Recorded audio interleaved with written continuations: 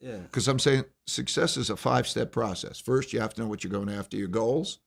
Then you encounter your problems.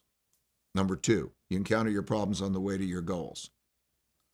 Then you have to diagnose those problems and get at the root causes of those problems. And that might be a weakness that you have or a weakness that somebody has, but you better get at the root cause.